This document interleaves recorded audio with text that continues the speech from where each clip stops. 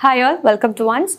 We will see video important topics S5 electrical and electronics microprocessors and microcontrollers topic subject important topics are discussed. The subject code is EET 303. Okay, we will syllabus first. So syllabus of first module is main 8085 microprocessor detailing module 1. So that is important and the architecture.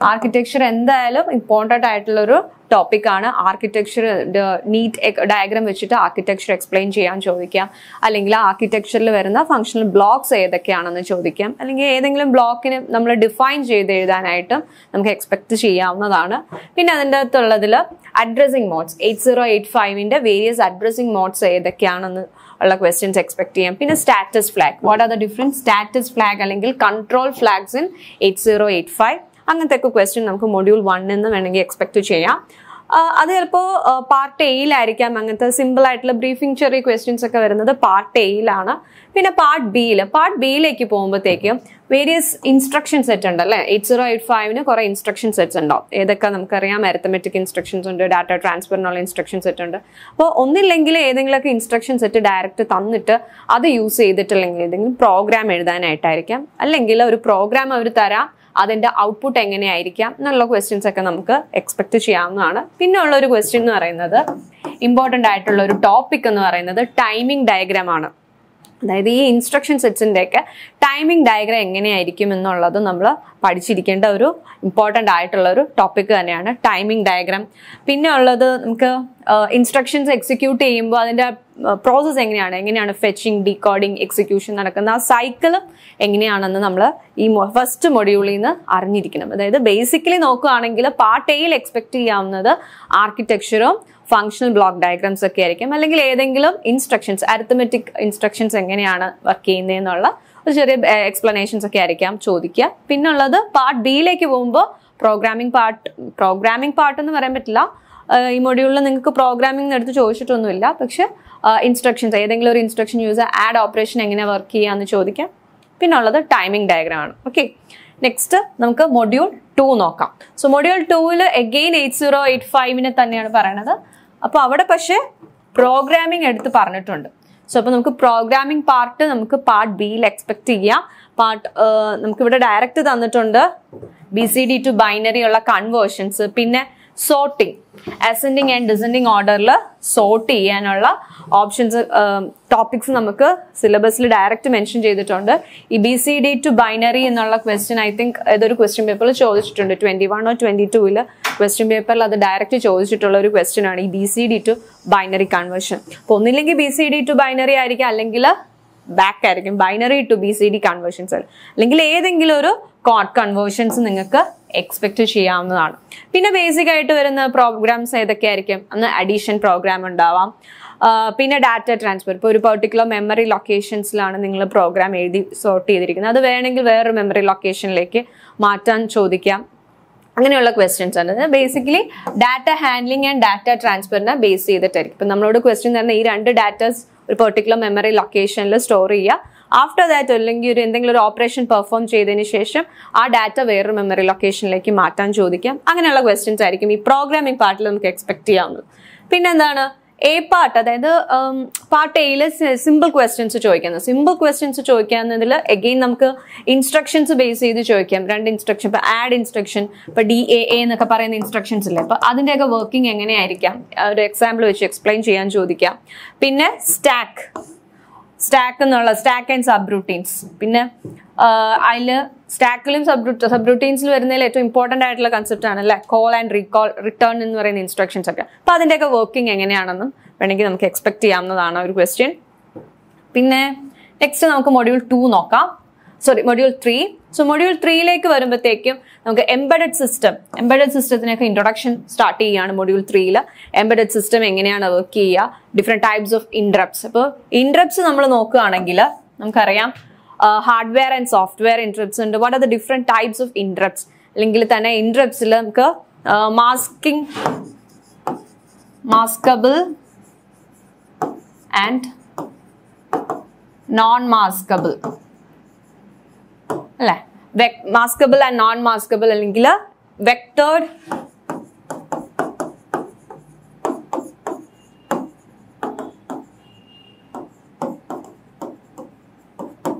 and non-vectored അങ്ങനത്തെയൊക്കെ interruptsന്റെ difference ഒക്കെ നമുക്ക് expect ചെയ്യാവുന്ന ഒരു question ആണ് ഈ interrupt consider ചെയ്യുകയാണെങ്കിൽ.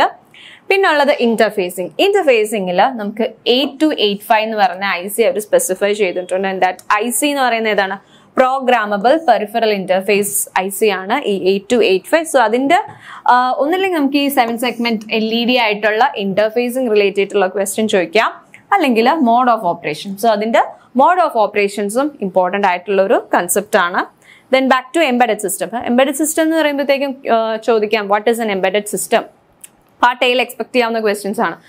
What is embedded system, അല്ലെങ്കിൽ embedded സിസ്റ്റത്തിന് ഒരു എക്സാമ്പിൾ വെച്ചിട്ട് എക്സ്പ്ലെയിൻ ചെയ്യാൻ ചോദിക്കാം. പിന്നെ അതിൽ തന്നെ ഇപ്പൊ ലേറ്റസ്റ്റ് ആയിട്ട് വരുന്ന അതിൽ ട്രെൻഡ്സ് ആൻഡ് ചലഞ്ചസ്, ഇതൊക്കെ ചിലപ്പോൾ ഡയറക്റ്റ് ആയിട്ട് തന്നെ നമുക്ക് എക്സ്പെക്ട് ചെയ്യുന്ന ക്വസ്റ്റ്യൻസ് ആണ്. ട്രെൻഡ്സ് ആൻഡ് ചലഞ്ചസ് അല്ലെങ്കിൽ ആപ്ലിക്കേഷൻസ് ഓഫ് എംബെഡഡ് സിസ്റ്റംസ് എന്ന് പറയുന്നത്. പിന്നെ ഈ hard and real time systems എന്ന് പറയുന്നത് ഒരുപാട് ക്വസ്റ്റ്യൻ പേപ്പറിൽ ചോദിച്ചിട്ടുണ്ട്. ഈ hard and soft real time സിസ്റ്റത്തിനെ compare ചെയ്ത് ചോദിക്കാൻ 3 മാർക്കിന് നമുക്ക് ക്വസ്റ്റ്യൻ പേപ്പേഴ്സിൽ പ്രീവിയസ് ഇയർ ക്വസ്റ്റ്യൻ പേപ്പേഴ്സിൽ കണ്ടിട്ടുള്ളതാണ് ഈ hard and real time software real time systems എന്ന് പറയുന്നത്. Then coming to micro controllers. Okay, അപ്പൊ 3rd മൊഡ്യൂളിൽ തന്നെയാണ് മൈക്രോ കൺട്രോളേഴ്സും സ്റ്റാർട്ട് ചെയ്യുന്നത്. അതിൽ നമുക്ക് ഈ മൈക്രോ പ്രൊസസ്സർ ആൻഡ് മൈക്രോ കൺട്രോളറിന്റെ ഡിഫറൻസ്. ഓക്കെ, അപ്പൊ നമ്മൾ ഫസ്റ്റ് 2 മൊഡ്യൂളിൽ നോക്കുന്നത് 8085 ആണ്. അപ്പോൾ ഈ മൊഡ്യൂളിൽ നമ്മൾ 8051 മൈക്രോ കൺട്രോളർ സ്റ്റാർട്ട് ചെയ്യണം. സോ അതിന്റെ ആ ഡിഫറൻസ്, മൈക്രോ കൺട്രോളറും മൈക്രോ പ്രൊസസ്സറും തമ്മിലുള്ള ഡിഫറൻസ് വേണമെങ്കിലും ചോദിക്കാം. അതും ഒരു ഇമ്പോർട്ടൻറ്റ് ക്വസ്റ്റ്യൻ തന്നെയാണ്. Then back to 8085 micro controller. അപ്പോൾ 8085 റിലേറ്റ് ചെയ്തിട്ട് എന്തൊക്കെ ചോദിക്കാം? അതിൽ തന്നെ addressing modes, different addressing modes ഉണ്ട്. ഇപ്പൊ അഡ്രസ്സിംഗ് മോഡ്സിൽ തന്നെ ഇൻഡെക്സ് അഡ്രസ്സിംഗ് മോഡ് ഉണ്ട് അല്ലേ? അപ്പൊ ഇൻഡെക്സ് അഡ്രസ്സിംഗ് മോഡ് എന്താണ്, ഒരു എക്സാമ്പിൾ വെച്ച് എക്സ്പ്ലെയിൻ ചെയ്യാൻ ചോദിക്കാം. അങ്ങനെ നമുക്ക് ക്വസ്റ്റ്യൻസ് നമുക്ക് എക്സ്പെക്ട് ചെയ്യാം. പിന്നെ ജനറൽ പർപ്പസ് റാം, ഈ memory organisation 8085ന്റെ memory organisation related ആയിട്ടുള്ള ക്വസ്റ്റ്യൻസും ടോപ്പിക്സും ഇമ്പോർട്ടൻ്റ് ആണ്. പിന്നെ ഉള്ളത് സ്പെഷ്യൽ ഫംഗ്ഷൻ രജിസ്റ്റർ. ഓക്കെ, ഈ SFRന്റെ റേഞ്ച്, മെമ്മറി റേഞ്ച് എന്ന് പറയുന്നത് എങ്ങനെയാണ്, അതൊക്കെയാണ് 80851 എന്ന് പറഞ്ഞ മൈക്രോ കൺട്രോളറിൽ നമുക്ക് ഇമ്പോർട്ടൻറ്റ് ടോപ്പിക് എന്ന് പറയുന്നത്. അതേപോലെ ഈ ആർക്കിടെക്ചർ, ഓക്കെ, ഈ 8051ന്റെ ആർക്കിടെക്ചറും ഇമ്പോർട്ടൻ്റ് ആണ്. അപ്പൊ നോക്കുകയാണെങ്കിൽ ഓവറോൾ നോക്കുകയാണെങ്കിൽ മൊഡ്യൂൾ 3 എന്ന് പറയുന്നതിൽ ഈ ഇന്ററപ്റ്റ് എന്ന് പറയുന്നത് വളരെയധികം ഇമ്പോർട്ടൻ്റ് ആണ്. പ്രീവിയസ് ഇയർ ക്വസ്റ്റ്യൻ പേപ്പേഴ്സിൽ റിപ്പീറ്റഡ് ആയിട്ട് ചോദിച്ചിട്ടുണ്ട് ഇന്ററപ്റ്റ് റിലേറ്റഡ് ഉള്ള ക്വസ്റ്റ്യൻസ്. അതായത് ഒന്നില്ലെങ്കിൽ ഹാർഡ്വെയർ ആൻഡ് സോഫ്റ്റ്വെയർ ഇന്ററപ്റ്റിന്റെ ഡിഫറൻസ് ആയിരിക്കാം, അല്ലെങ്കിൽ ചോദിക്കുന്ന vector and non വെക്ടേർഡ്, then maskable and non maskable interrupts എന്നുള്ള ടോപ്പിക്കാണ് ചോദിച്ചു കണ്ടിട്ടുള്ളത്. ദെൻ 8285 IC ആണെങ്കിൽ അത് LED ആയിട്ട് ഇന്റർഫേസ് ചെയ്യുന്ന, അത് നമുക്ക് വേണമെങ്കിൽ പാർട്ട് ബിയിൽ എക്സ്പെക്ട് ചെയ്യാവുന്ന ഒരു ക്വസ്റ്റ്യൻ ആണ്. LED ആയിട്ട് ഇന്റർഫേസിംഗ് ആയിട്ടുള്ള question. Okay, then embedded system ഇപ്പൊ പറഞ്ഞ പോലെ തന്നെ അതിന്റെ ടൈപ്പ് എംബെഡഡ് സിസ്റ്റം എന്താണെന്നുള്ളത് ഒരു എക്സാമ്പിൾ വെച്ച് എക്സ്പ്ലെയിൻ ചെയ്യുന്നതായിരിക്കും ഏറ്റവും ബെറ്റർ. പിന്നെ അതിന്റെ ചലഞ്ചസ്, ആപ്ലിക്കേഷൻസ് എന്നൊക്കെ പറയുന്നത്.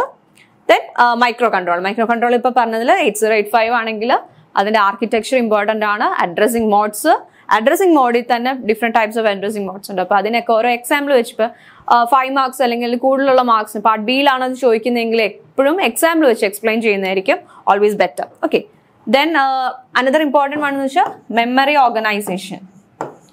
ഓക്കെ, മെമ്മറി ഓർഗനൈസേഷനും നിങ്ങൾ സ്കിപ്പ് ചെയ്യരുത്. അത് വളരെയധികം ഇമ്പോർട്ടൻ്റ് ആയിട്ടുള്ള ടോപ്പിക്കാണ് 8085 എന്ന് പറയുന്ന IC micro കൺട്രോളറിനെ സംബന്ധിച്ചിട്ടോളം. Okay, so next is module 4. Module 4 again instruction set, instruction types. അപ്പോൾ ഇതിൻ്റെ അകത്ത് നമുക്ക് പ്രോഗ്രാമിംഗ് പാർട്ട് 8085 റിലേറ്റ് ചെയ്തിട്ട് ചോദിക്കാം.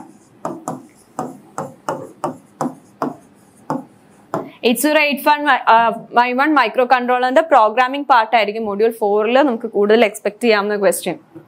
ഓക്കെ, അപ്പൊ അതിൻ്റെ അകത്ത് അറിഞ്ഞിരിക്കാൻ നമുക്ക് different instruction sets, 8051ന്റെ different instruction sets അറിഞ്ഞിരിക്കാം. So ഒന്നില്ലെങ്കിൽ ആ ഇൻസ്ട്രക്ഷൻ സെറ്റ് അവരായിട്ട് ഏതെങ്കിലും ഒരു ഇൻസ്ട്രക്ഷൻസ് സ്പെസിഫൈ ചെയ്ത് പറയും, അത് റിലേറ്റ് ചെയ്ത് ആ ഇൻസ്ട്രക്ഷൻ യൂസ് ചെയ്തിട്ടുള്ള ഒരു പ്രോഗ്രാം എഴുതാനായിരിക്കും പറയാം. ഇപ്പൊ എക്സാമ്പിൾ ആയിട്ട് നമുക്ക് 16 ബിറ്റിന്റെ ഒക്കെ അഡീഷൻസ് ചെയ്യാം. അത് ഒരു അതിന്റെ ഫസ്റ്റ് 2 ബിറ്റ്സ് ഹയർ ബിറ്റ്സ് ഏതെങ്കിലും ഒരു മെമ്മറി ലൊക്കേഷനിൽ സ്റ്റോർ ചെയ്യാം, ബാക്കി ലോവർ ബിറ്റ്സ് വേറെ ഇതിൽ സ്റ്റോർ ചെയ്യാം. അങ്ങനത്തെ ക്വസ്റ്റ്യൻസ് ഒക്കെ ചോദിക്കാം. ഓക്കെ, പിന്നെ അതിലുള്ളത് ഇമ്പോർട്ടൻറ്റ് വൺ എന്ന് വെച്ചാൽ ടൈം ഡിലേ പ്രോഗ്രാംസ് ആണ്.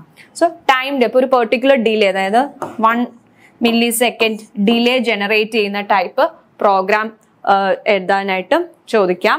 പിന്നുള്ളത് introduction to embedded C programming. Again അവിടെ ടൈമിംഗ് ഡിലേ ആണ് ഇമ്പോർട്ടൻ്റ് ആയിട്ട് പറയുന്ന ഒരു ടോപ്പിക്. ഡിലേ ജനറേറ്റ് ചെയ്യുന്ന പ്രോഗ്രാംസ് ആണ് ഈ 4th മൊഡ്യൂളിൽ നിന്ന് ഇമ്പോർട്ടൻ്റ് ആയിട്ട് വരുന്നത്.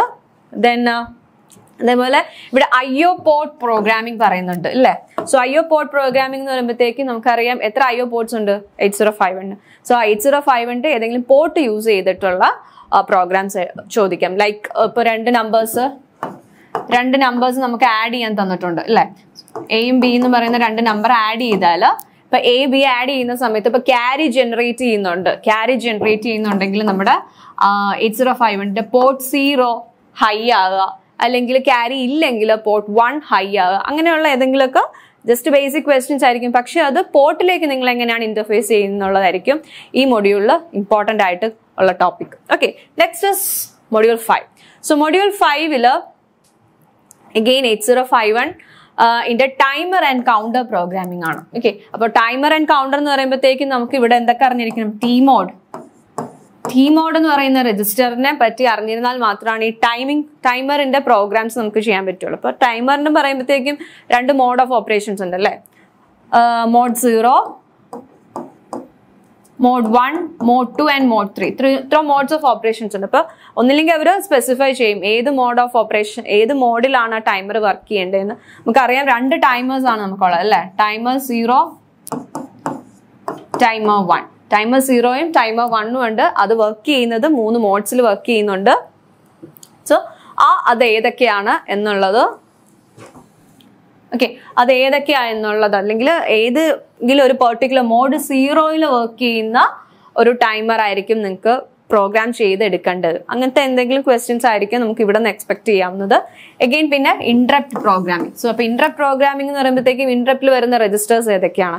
ഇൻട്രപ്റ്റിൽ നമുക്കറിയാം IE ഇൻട്രപ്റ്റ് ഉണ്ട്, ദെൻ ഇൻട്രപ്റ്റ് പ്രയോറിറ്റി രജിസ്റ്റർ ഉണ്ട്. അപ്പോൾ അങ്ങനത്തെ രജിസ്റ്ററിന്റെ ഒക്കെ കോൺഫിഗറേഷൻസ് അറിഞ്ഞിരിക്കും. അതിൽ എങ്ങനെ കോൺഫിഗർ ചെയ്താലാണ് നമുക്ക് ആ പ്രോഗ്രാം പ്രോപ്പർലി ആക്ടിവേറ്റ് ആവുക എന്നുള്ള കാര്യങ്ങളൊക്കെ ഈ മൊഡ്യൂളിൽ നിന്ന് അറിഞ്ഞിരിക്കുക. പിന്നെ ഉള്ളത് എന്താണ്? ADC and DACയുടെ ഇന്റർഫേസിങ്. അതിൽ ഈ DACയുടെ ഇന്റർഫേസിങ് ഒരുപാട് ക്വസ്റ്റ്യൻ പേപ്പറിൽ കണ്ടിട്ടുള്ളതാണ്. DACന്റെ ഇന്റർഫേസിങ് 8051 ആയിട്ട് DAC എങ്ങനെയാണ് ഇന്റർഫേസ് ചെയ്യാന്നുള്ള ക്വസ്റ്റ്യൻസ് ഇത് റിപ്പീറ്റഡ് ആയിട്ട് ക്വസ്റ്റ്യൻ പേപ്പറിൽ കണ്ടിട്ടുള്ളതാണ്. ഓക്കെ, സോ നമ്മൾ മൊഡ്യൂൾ 5 ഇപ്പോൾ മെയിൻ ആയിട്ടുള്ള ടോപ്പിക്സ് പറഞ്ഞു. സോ എല്ലാവരും നല്ലോണം എക്സാമിന് പ്രിപ്പയർ ചെയ്യുക. All the very best. Thank you.